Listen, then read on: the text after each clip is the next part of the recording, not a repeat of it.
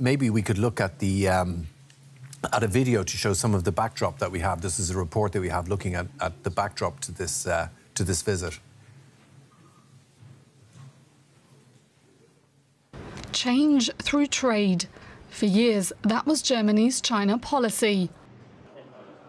Former Chancellor Angela Merkel championed the idea throughout her 16 years in power, suggesting that making money and fostering change go hand in hand. China is now Germany's biggest trade partner, and concerns are growing that this has made Germany dangerously dependent. If you look at a couple of the kind of key clusters of dependency, we're now particularly down to parts of the car, the auto sector and the chemical sector. And I think that's where you have the real dependencies. China, under all-powerful President Xi Jinping, has undergone profound change. The economy has reached new heights, but instead of opening up politically, Xi has doubled down on authoritarianism. The idea of change through trade looks dead. Yet the new government has been wrestling with what to do about that. The coalition deal the government signed last year looked tough, with passages on Taiwan and human rights.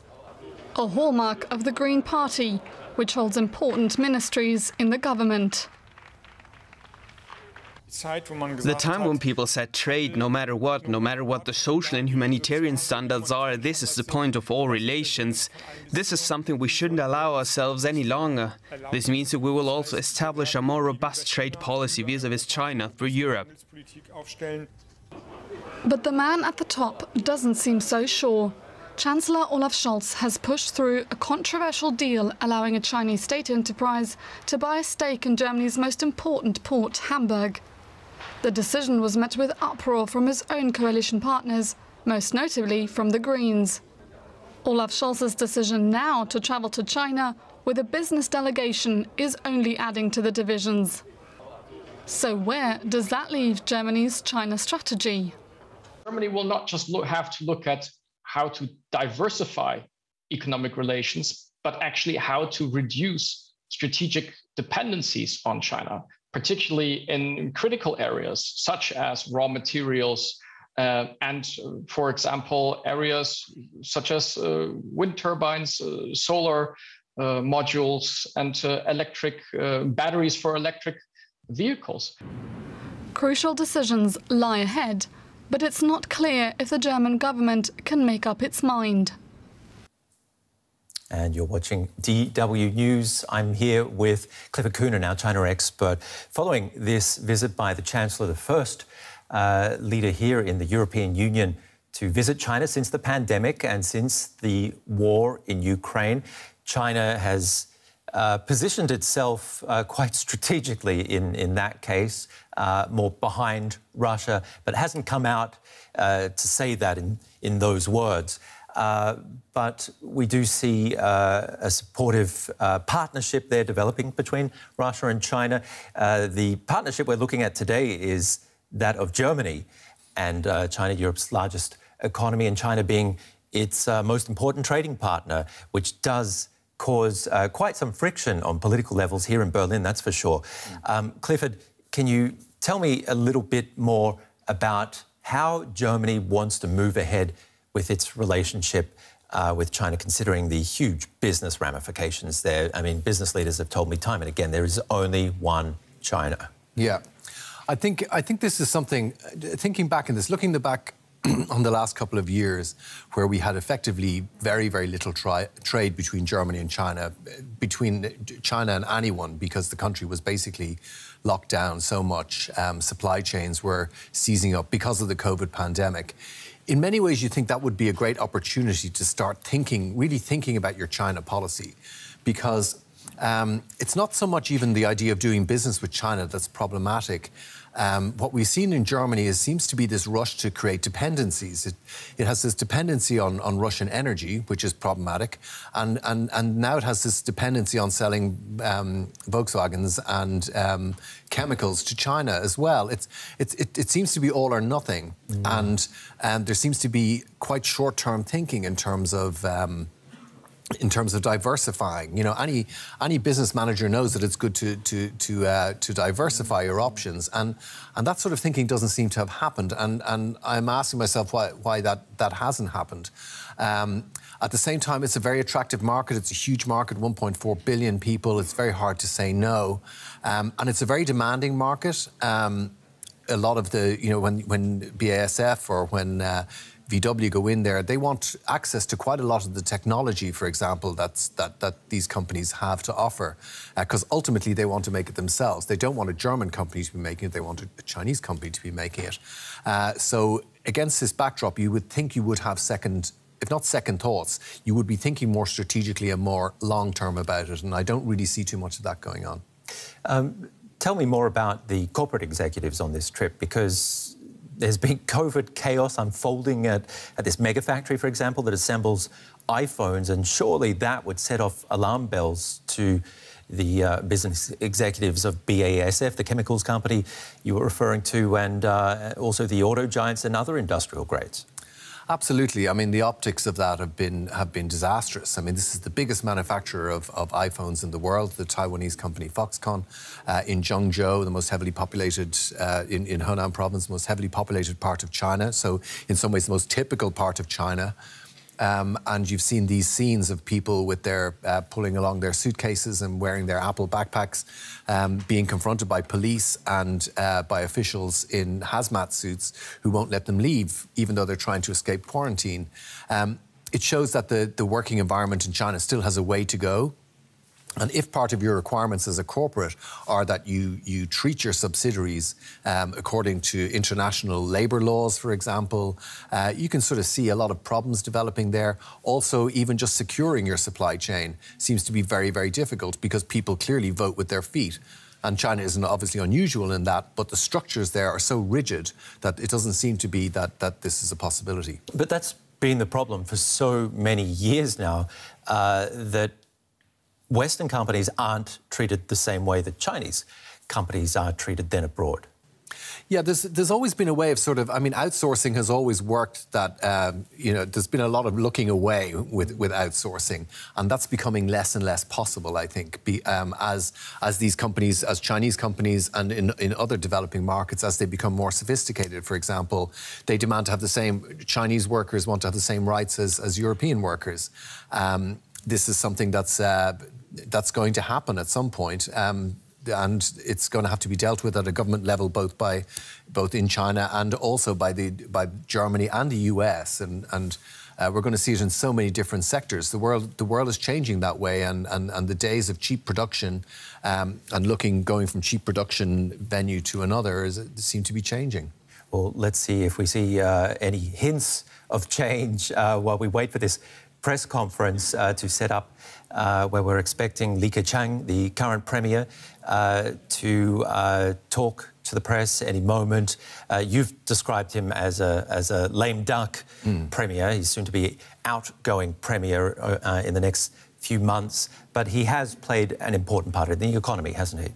He has. Keqiang has always been seen as the economic, the man who manages the economy. And in some ways, he's been seen as a much more approachable figure internationally. He speaks good English. He's got an international perspective, whereas Xi's focus has always been very inward, very party-focused.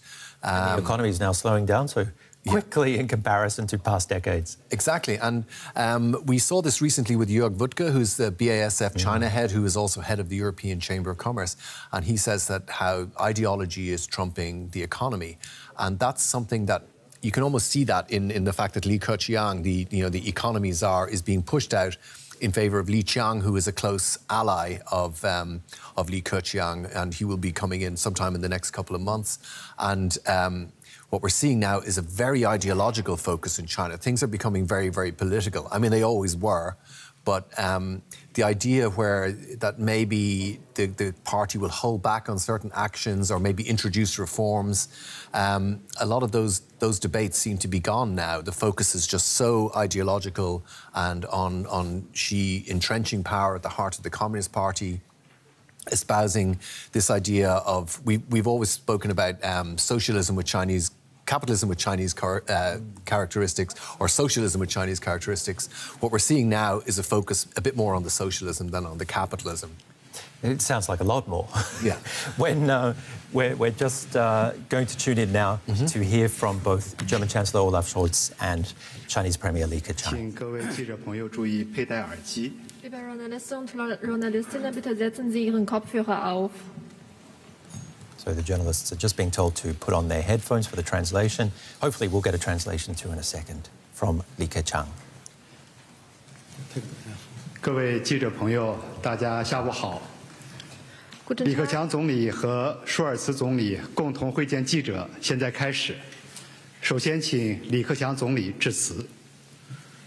Guten Tag, liebe Journalistinnen und Journalisten. Die Pressekonferenz vom Premierminister Li Keqiang und Bundeskanzler Scholz beginnt jetzt. Zuerst wird Ministerpräsident Li Keqiang ein Statement abgeben. Chancellor Scholz will begin with Premier Li Keqiang. Will take the floor. Sehr geehrter Herr Bundeskanzler Scholz, Chancellor Scholz, journalists, ladies and gentlemen, I wish you all a very good day. It is a great pleasure for me to come and speak to you today in the company of Chancellor Scholz.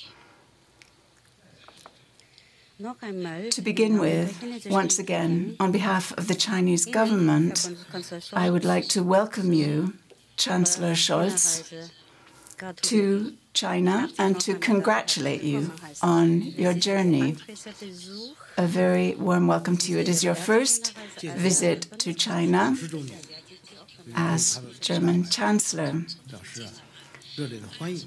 Our diplomatic relations have continued now for many decades. A very warm welcome, then, to China. We had an official conversation which took place in an open, honest, fact-based atmosphere.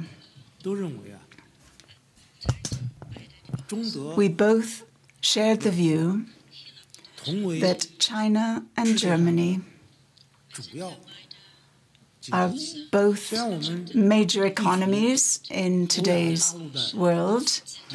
Geographically, we may be far apart at other ends of the Eurasian continent, so there's a huge geographic distance, but our ties and the cooperation between China and Germany is continuing to improve and bearing rich fruits as well.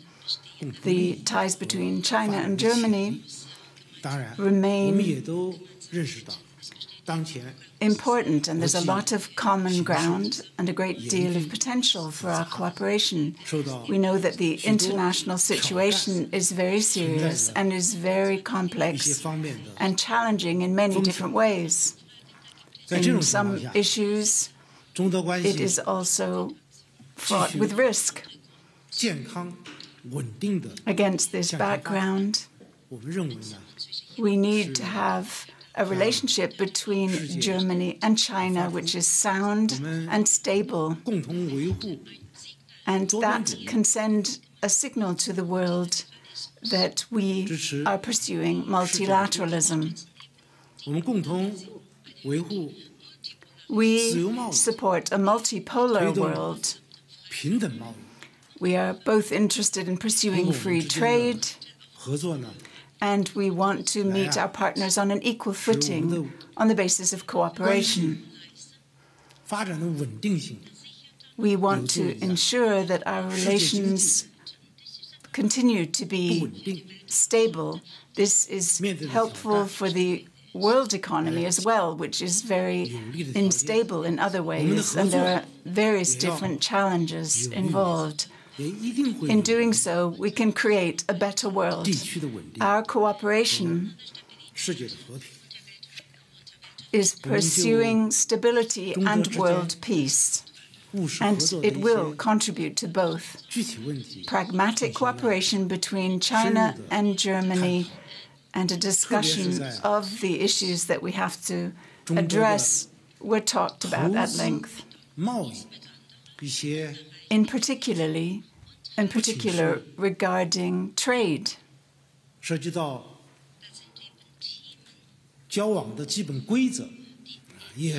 These are issues that are the basis of our contact, but we also touched on major projects that are important. The German side has its own issues that it presented to the Chinese side, and the Chinese side also had its own issues.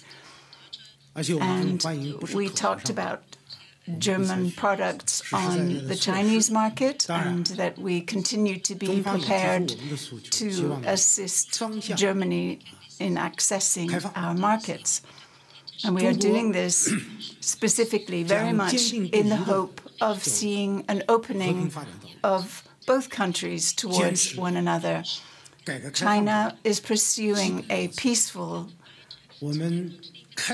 path and is pursuing opening of its political approach. The Chinese modernization must also serve the prosperity of the Chinese people as a whole. China and Germany have cooperated in many different areas. Investment, for example, and this is very promising. We discussed these issues at length with one another in person, and both sides agreed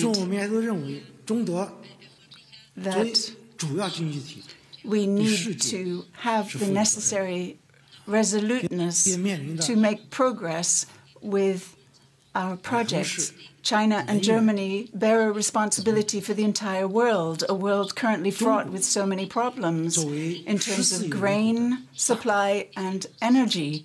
China is a big country with 1.4 billion inhabitants. We need to be able to guarantee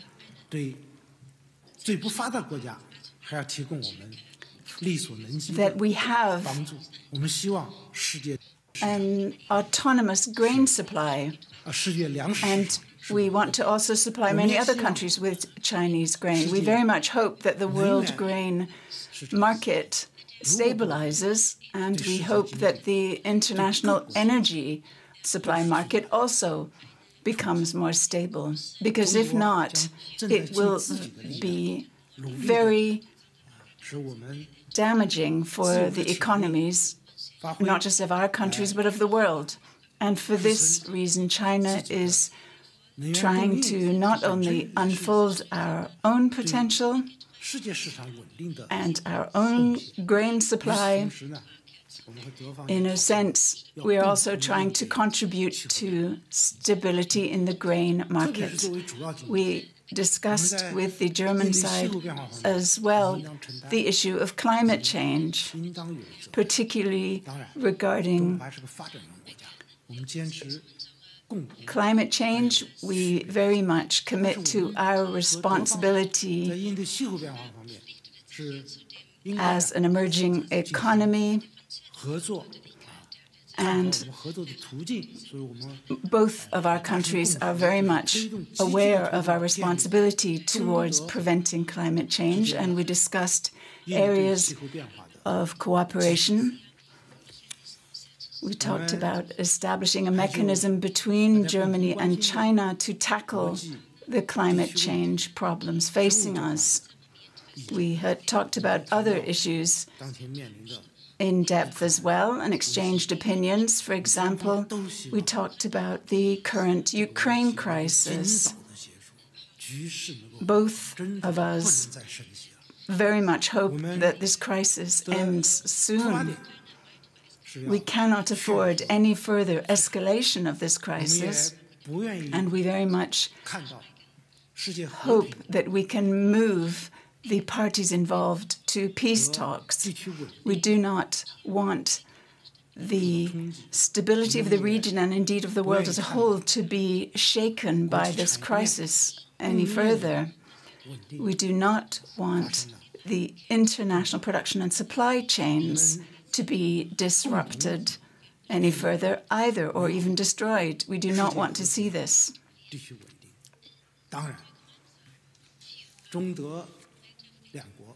We want to see a peaceful world and regional stability in this area, but you know that Germany and China also have many differences in terms of culture, history, and social systems. So naturally, we had different views. We had controversies as well in our discussions, which can hardly be avoided. But we spoke very frankly on these points. We both shared the view, well, the Chinese side is of the view that the international community should preserve its values of freedom, democracy, equality, and development.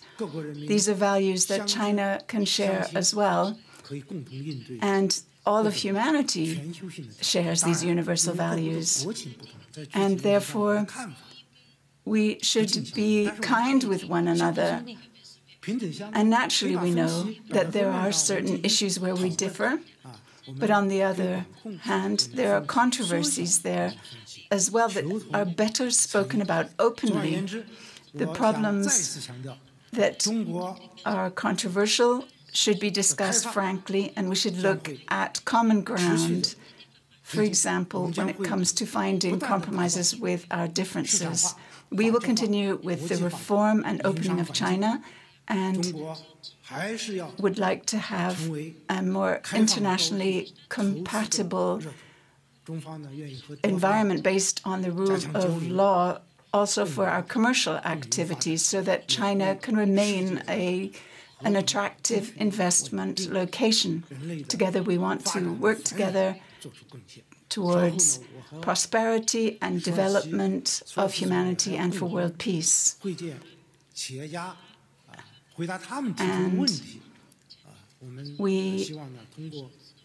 I have proposed a further appointment with Mr. Scholz to meet captains of industry in Germany, from Germany and China. We are prepared to take any questions you may have as well, and we hope that we can find solutions for the problems in this world today. Chancellor Scholz, you have the floor. Ladies and gentlemen, it is good and right that I'm here in Beijing today. We had intense debates at length, first with President Xi and now with Premier Li. This is my first visit as Chancellor of Germany, visiting China. Well, we had video conferences as well with both President Xi and Premier Li, but we have also met before. We have only managed to communicate with one another, with Premier Li, virtually. This is our first time to meet in person. Of course, my visit occurs at a time where the world is racked with conflict and crises, a time where it is more important than ever to speak with one another and to exchange views.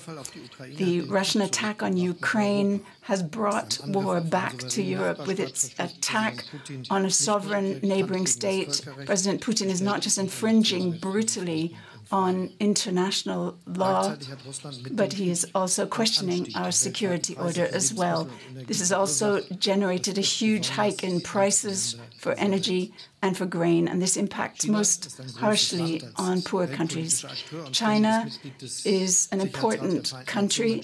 As a member of the Security Council of the UN, China also has a responsibility for peace in the world. I have said to President Xi that it's important that China exert its influence on Russia. It is about the principles of the UN Charter that we have all agreed on, and asserting these principles like sovereignty and territorial integrity of every country. These are important issues for China as well. Russia must stop its attacks on Ukraine that cause such suffering on the civilian population in Ukraine and withdraw from Ukraine's borders. We have agreed that threatening nuclear attacks is irresponsible and dangerous. In using nuclear weapons, Putin would be crossing a line. We have seen that the majority of international communities, international countries reject the referendum, or pseudo-referendum, I should call it, that Putin has conducted. Another challenge that we're facing is the pandemic. Since nearly 3 years, the COVID-19 pandemic has had the world in its grips and has crossed all borders. The COVID-19 pandemic has triggered problems all over. In Germany, one of the most effective vaccines to combat the pandemic was developed, and with this vaccine, we've created a basis to ease the massive restrictions on our everyday lives. The differences in German and Chinese policy for combating COVID-19 differs very much, but we are both taking on responsibility to ease the impact of the pandemic on the world. I talked with the Premier and the President about working more closely together. This would mean allowing BioNTech for expats in China and approving it within China. This would only be a first step, but I hope that the circle of those entitled to use it will increase to the point that BioNTech will be available for anyone who wants it in China. We have also talked about an approval of BioNTech with the association responsible for this decision in China. This would contribute to combating the pandemic. We also agreed in exchange with experts in medicine to coordinate between the Robert Koch Institute and the Chinese Institute responsible for combating the pandemic. My visit, which is my first visit here, occurs when we are celebrating 50 years of ties between China and Germany. In this half a century, our bilateral relations have intensified. This is particularly true in the area of trade. But we also have to say that the economic exchange with China recently has become more difficult for Germany. This is true for the access of the market, which is very open from a European side, whereas China is closing its markets in certain areas. It's also about difficulties that lead to problems with economic ties. And we are seeing discussions in China tending more towards autonomy and less towards economic ties. And these views are ones that need discussing. We talked openly and frankly. I said to my hosts that it's very important that we speak on an equal footing.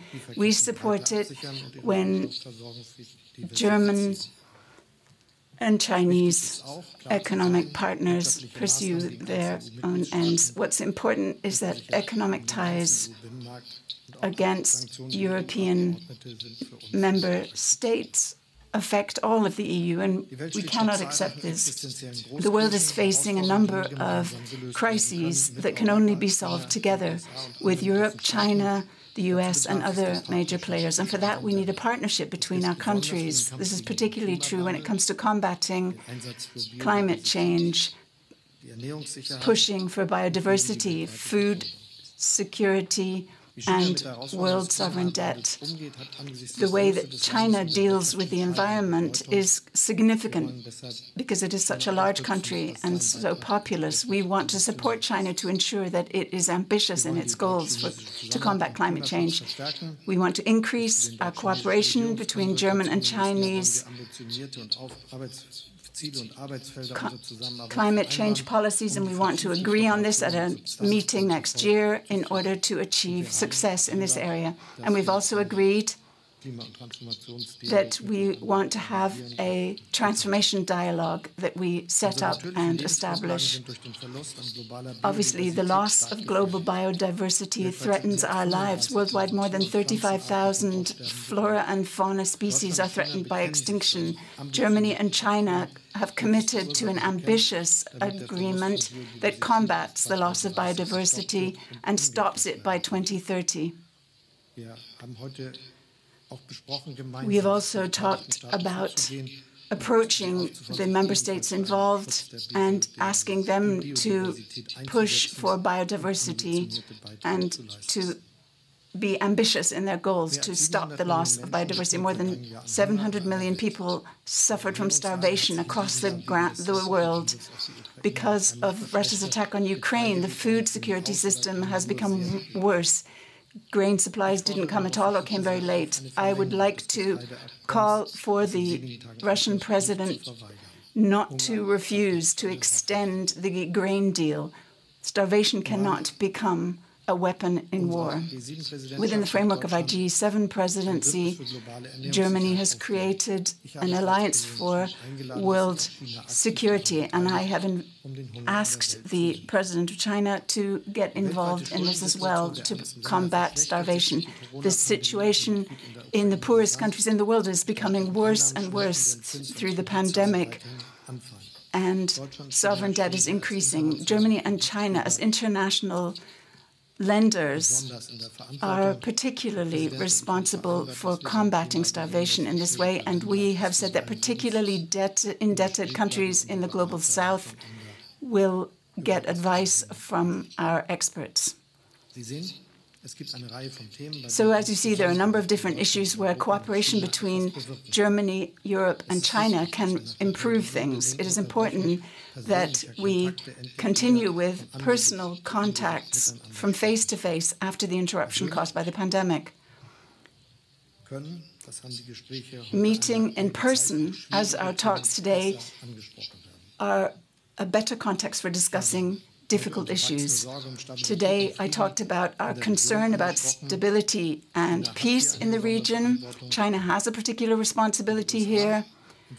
As the US and Europe, we are also pursuing a China policy, but I've also said that changing the status quo of Taiwan can only take place in mutual agreement and peacefully. When we talked about human rights, I said it is clear that human rights are universal in their validity. This is true for individual rights of liberty as well as for social and cultural rights, and it's particularly true for the protection of the rights of minorities. All UN members have committed to these rights. And reminding these commitments and referring to the province of Keqiang, just reminding of these commitments is not an interference in domestic policy. There are differences. As the Premier has already said, we had our differences. It was important for me to show what our views were.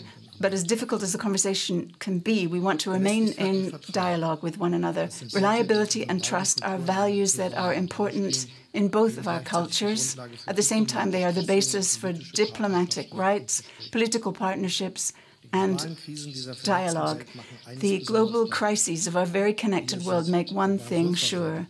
We are so interlaced that a virus from the other end of the world can massively impact people at the far end of the world. The pandemic has shown once again that the major challenges that our countries are facing, the entire world indeed is facing, can only be overcome if we work together. And to make that clear, and also to encourage us all to make our own contribution, is why I came to Beijing today. Okay, the German Chancellor Olaf Scholz there addressing the media after his talks with Li Keqiang, the current Premier of China, and also his talks earlier today with President Xi Jinping. In the studio with me is our China expert, Clifford Coonan, to talk about the highlights of that press conference. And I guess we have to start with Russia. Russia did not come out, the word did not come out of the mouth of Li Keqiang, but it is certainly something Olaf Scholz mentioned and touched on there in response to China's responsibility in global stability. Yeah, it's very interesting to see the two different, you've got the same event, which is the Russia's invasion of Ukraine, and then you've got these two completely different perspectives on it. We've talked a lot about China's tacit approval and tacit support for Russia, but it's a very, it's quite strong tacit support because they didn't mention, Li Keqiang didn't mention the word Russia. He talked about two parties as if this was a, you know, as if Russia hadn't invaded the Ukraine, and talks about peace talks as if this was something that they could say, you know, when in fact things are very, very different. This is an invasion and this is a country fighting for its life. And peace talks are the last thing Ukraine wants, because it's trying to defend its territory and doesn't want to give it up. Absolutely, absolutely. So that was very, very strong, I thought. And Scholz came out very strongly saying that this is about Russia's attack on Ukraine, a brutal infringement of international law. He really goes after Russia. He accuses them of irresponsible use of nuclear threats. And so it does suggest that that the talks that they had were actually quite heated, because this is, he, you know, did very much lay out the German, or sorry, the Western position on Russia. Both said that the talks were lengthy and contentious, so I'm sure there has been some wrangling going on there behind the scenes. But again, Li Keqiang did not utter the word Taiwan either, which Mr. Scholz did bring up. So the German Chancellor is tackling big issues here that other European leaders, the US as well, has been wanting him to touch on, although they were, some of them, against this visit in the first place. Well, in every visit by a major head of state to China that I covered in the years that I lived there, and subsequently, there's always been a mention of that such and such agreed to respect the one China policy on Taiwan.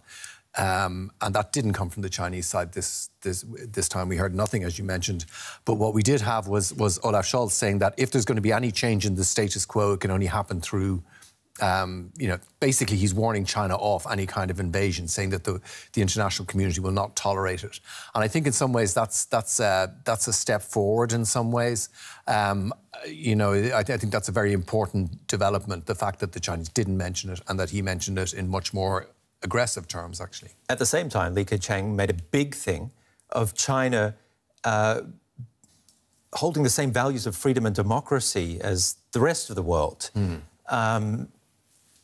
It's really interesting to always hear what the Chinese are putting out there, but what they are actually doing behind the scenes.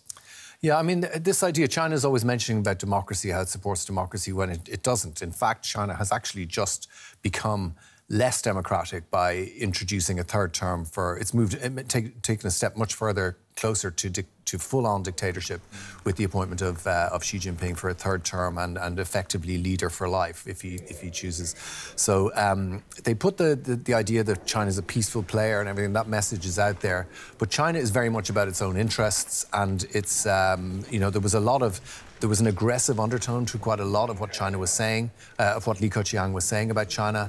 And I think that aggressive undertone is basically the way the world has changed, that China is now, it's the second biggest economy in the world, and it's also diplomatically and politically, it's a much, much more important force than it was 10 years ago even. And Li Keqiang is the economy czar, as you pointed out. He said that both these huge economies, Germany and China, are geographically far apart, but that their ties and cooperation continue to improve and bear rich fruits.